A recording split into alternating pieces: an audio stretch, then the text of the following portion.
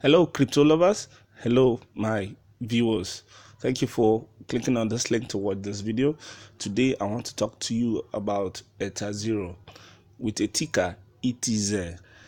Etherzero is a fork of Ethereum which happened on the 19th of January 2018. Etherzero will be separated from Ethereum a 1-to-1 ratio. What it means is that if you had one Ethereum, you will get one Etherzero. It happened on the block of 49,36,27,0. The total supply of Etherzero is 116 billion, and it has a reserve of 20 million Etherzero for later development. Every year, approximately 6 million Etherzero increases. Etherzero has a block size of 2 MB, hardware extraction of GPU, and instant payment. It's high. In this video, I want to tell you a quick features of this wonderful platform, which is designed to make the apps very, very scalable.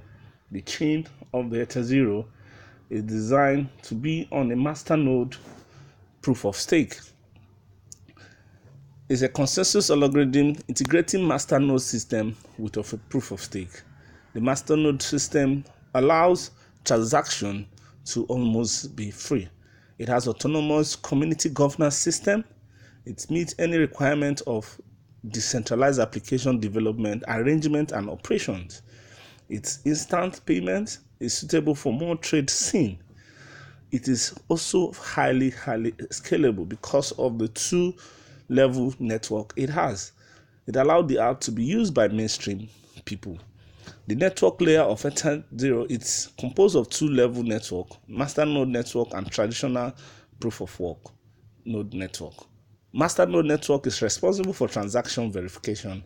Proof-of-work network is responsible for block packing and synchronization. The unique double-layer structure of Etherzero make synchronization unique.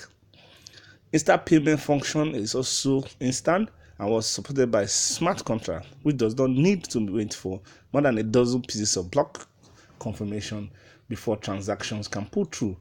This is so in Ethereum itself, but different in Etherzero. So transaction per second in Etherzero is quite higher when compared to the normal Ethereum blockchain. It allows the development of wider range of decentralized application. You can know more about Etherzero on www.etherzero.org. Thank you for watching this. See you next time. Bye.